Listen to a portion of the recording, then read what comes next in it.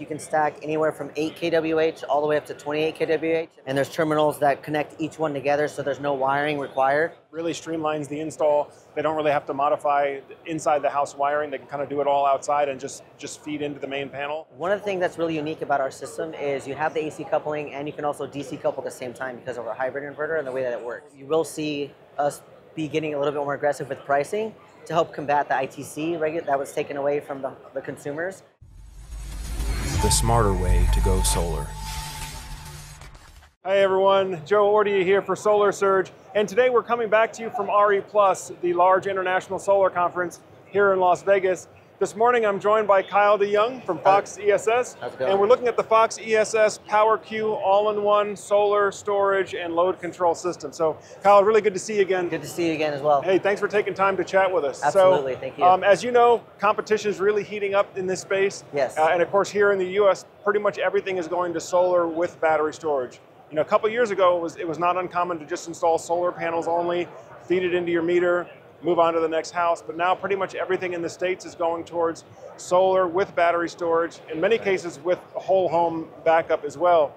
Now, for those of you who've been following the channel for a while, FoxESS is one of those companies that's been really crushing it internationally, especially in markets like in Europe, the UK, Germany, Australia, and now they're coming into the US market with their all-in-one solar storage and load control solution. Yeah. So for Kyle, for those that aren't familiar with the PowerQ product, can you kind of just walk us through the basics? How does the basic architecture work and the basic specs? Yeah, absolutely. So our PowerQ product is pretty nice. We typically run with an 11.4 inverter. You can do a 9.6 all the way down to a 3.8, but the 11.4 is kind of the most common.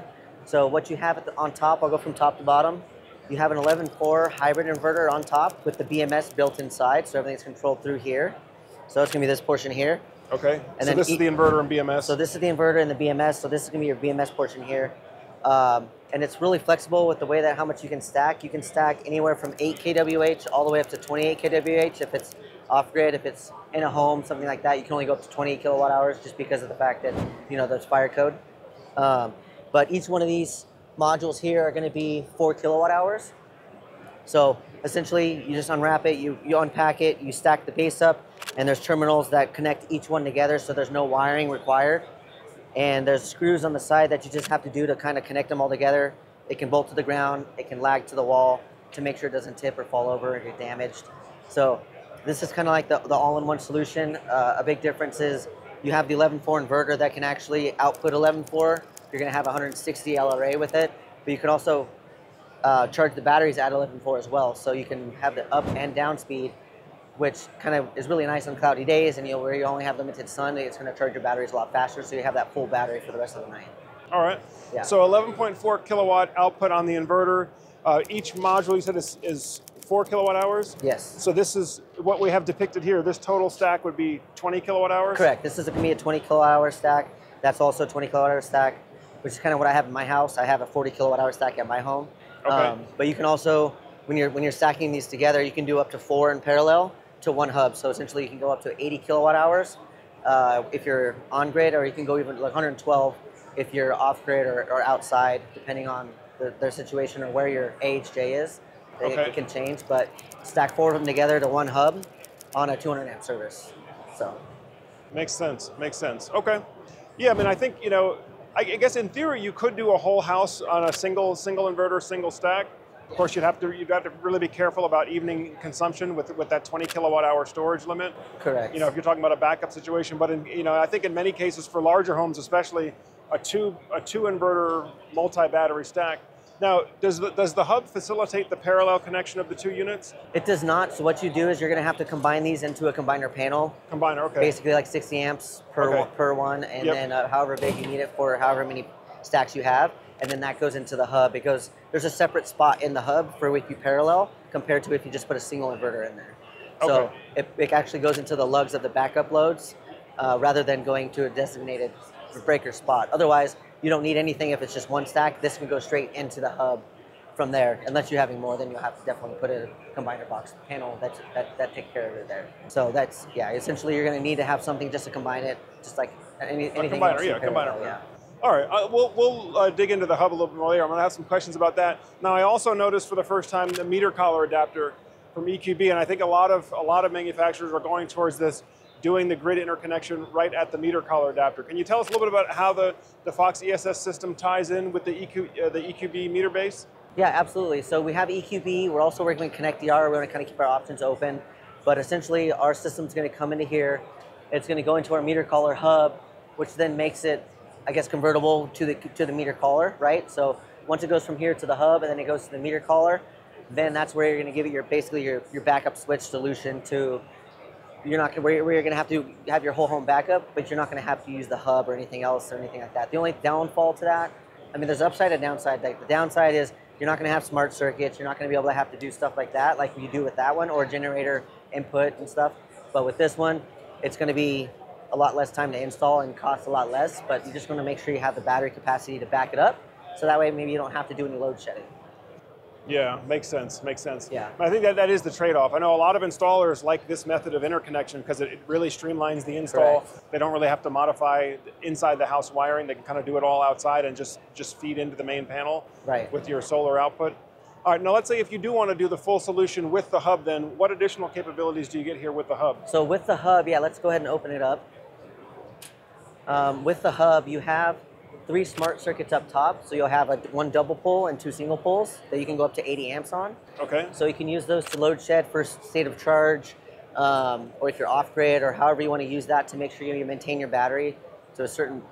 If it gets down to 50% or whatever we want to set it at, you can kick off your high loads, your pool pump, your AC, or whatever it is, just to make your battery last that much longer. Keeps it automatic and kind of seamless process to reserve your battery. And then you also have your AC coupling here. And you also have this is going to be where your DC couple goes if you're doing one battery, right? So that's going to be your Fox inverter there. One of the things that's really unique about our system is you have the AC coupling and you can also DC couple at the same time because of our hybrid inverter and the way that it works. So up here you can AC couple up to 80 amps, and then if you have an old system that you want to add on and the customer wants to add panels and you don't want to have to match old systems with the new systems and try to figure out how to find the parts, you can actually DC couple the rest of the added system onto this and then plug it straight in. So you have. So we can bring high voltage DC straight to the inverter here. Correct. But if you have an existing solar, we can AC couple, so you don't, like, let's say we have a micro inverter system on the roof. We can take the AC output of the micro inverter system, land it here. Correct. But if we want more solar, we can direct DC couple it right to the inverter. Absolutely, yes. Okay. Yeah, okay. So we've had that happen a few times. It makes it way easier for the installer to be able to find the materials and not have to hunt for older materials that may not exist anymore. Of course. Right. Now, what are the limits as far as how much solar input on the DC side, how much solar input on the AC side? So it's going to be 550 per MPPT times 4, so you can go up to like 4 strings. So 550 volts max? 550 volts max per string. Okay. And then you're going to have 80 amps max on the AC coupling. On the AC coupling. Correct. Okay, so pretty good capacity then. That's on a single inverter. Yeah, and then one cool thing to note is that with this, we have a frequency that it changes the frequency. So when you actually do lose power, the microgrid system, no matter which microgrid system it is, it will actually stay on and produce depending on what the demand of the battery in the home is. There's some other systems out there that may not be able to do that, but with the frequency changing relay that's in there, it allows you to go ahead and do that. Okay, so quick teaching moment here. So basically what Kyle's talking about is, if you have the system set up where you have AC coupled, let's say to an older solar system on the home, and you have DC coupled direct into the Fox inverter, let's say the grid goes down, typically your AC coupled solar is going to shut down. It's going to say the grid signal's gone, grid's unstable, we got to shut down. What I'm hearing from you, if I'm hearing you correctly, is that you'll send a frequency out on the AC circuit, and it will essentially trick the microinverters or the grid tie inverter to think that this is the grid.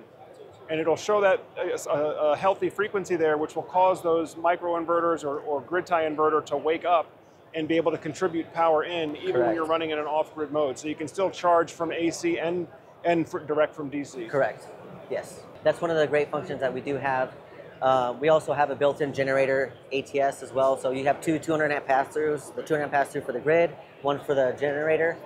And it's a seamless backup, right? So it's just a 2-wire line. So when that generator relay is activated, is that able to power the house and recharge the batteries at the same time? Correct, yeah. So you can power the house, recharge the batteries, and also when the sun comes up, your solar will kick on, feed it off, and then once it figures out you're at a certain threshold, then it'll cut the generator off, and then go back to solar or batteries and whatever else it needs. So that way your generator's not running the whole time when you're out of power. Yep. No, that's great. Yeah, and again, for those of you who are planning to run in like a true off-grid environment, or setting your house up to survive a prolonged grid outage, I always recommend having that generator recharge option, so that if you are running off-grid, you hit a patch of bad weather, maybe the solar panels aren't able to recharge the battery fast enough, you have an option, just fire up the generator for a few hours, let the generator power the house and recharge the batteries back full, and then you can go back to running off solar and battery power, so it'll stretch your fuel supply. Right. And you don't have to run the generator overnight. You're running it for a couple hours during the daytime.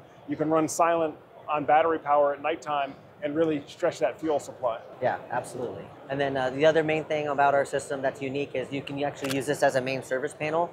So there's actually a bonding jumper in here, to where if you do need to upgrade the service, like let's say sometimes with AHJs you have to do a main panel upgrade because it's just not going to work for what you're using. Instead of doing a main panel upgrade, you're able to debond the internal panel and actually use CSR 2200 or however many amps you need for here to use this as the main service panel. So you have that option and flexibility to not have to do a full MPU on the home, which saves a lot of time and money. Absolutely. So, yeah. Well, Kyle, is there anything else that the audience should know about the FoxESS PowerQ solution? Yeah, so with our system, we do have the heating capability as well built in, to where you can go down to negative 13 degrees Fahrenheit and have it still be operational and functioning. Most systems typically go down to -4, but we try to give it that extra little bit of juice to be more efficient, going down to negative 13. So if you're going to colder environments, it's going to work really well, especially with a NEMA 4X rating. You can actually install it outside and not have to worry about any issues or damaging the battery with rain and salt water and stuff like that. Okay. Well, the $1 million question I'm sure a lot of folks out there are wondering is how much does it cost? Or if you can't give us a specific pricing, compared to some of the other solutions on the market, where do you guys fall in the price range? Yeah, so as far as price range, I mean, for the same system with this, you're looking at, I guess if you want to compare it to another system, you're looking at the same cost as like a Powerwall 3. You can compare it to a Powerwall 3, but you're going to get 20 kilowatt hours of battery storage rather than just 13 and a half. And you'll have more output. So the unique thing about our system is that we can actually charge our batteries at 11.4. So if you have those limited peak hours of sun like you were talking about during certain days, it can charge it up real fast to compare to competitors that can only charge at, like, let's say 5 kW or 8 kW. And if you don't have a lot of load on your house, a lot of that gets wasted. So instead of wasting it, we want to make sure we focus on filling the battery up as fast as possible for those low light situations. Makes a lot of sense.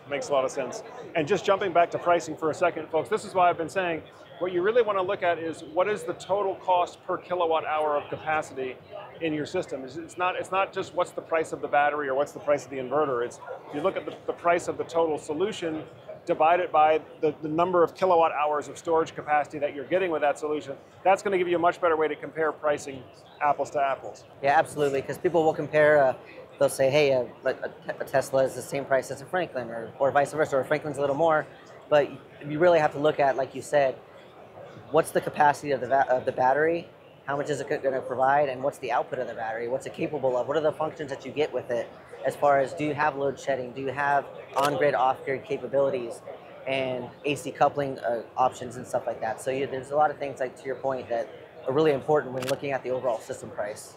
Absolutely. Well, as far as availability, then what can you share with us, Kyle? Is this product available for sale now, and are you selling direct, or are you selling through distribution?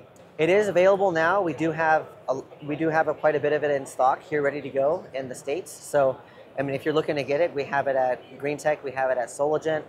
We try to stick to our distribution partners just to maintain that relationship. So if anybody had any questions, they can feel free to reach out, and we can see what we can do for them to help make it work as well. So Kyle, is there anything else that the audience should know about FoxESS or the PowerQ solution? Yeah, absolutely. You know, there's a lot of talk going about it around domestic content, and if you don't have domestic content, how's that going to work with loans, and what does that look like?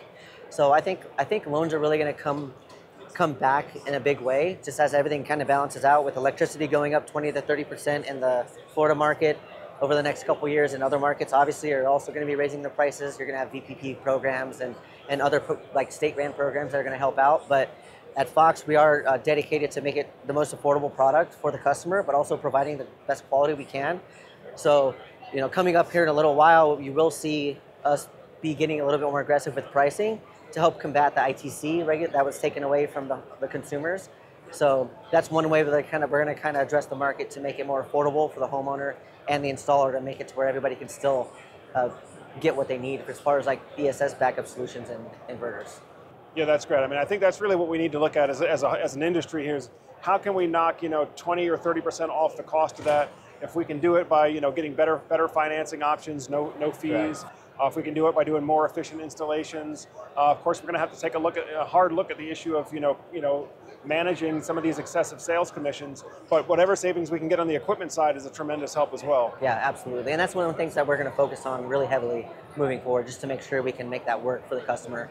And to your point, with a faster install, your guys aren't at the job site as long. You're going to save money that way. So we're trying to make it even faster by making little changes to the system. I don't want to say them yet, but we are in the works of trying to make little changes to make it that much faster and that much easier for the customer and the installer. Great, Yeah. great. Well, folks, this has been a chat with Kyle DeYoung. We're looking at the FoxESS all-in-one PowerQ solution. Kyle, thanks for taking some more time to chat with our audience today. And thank you all for spending some more time on the Solar Surge channel. But that pretty much does it for today's video.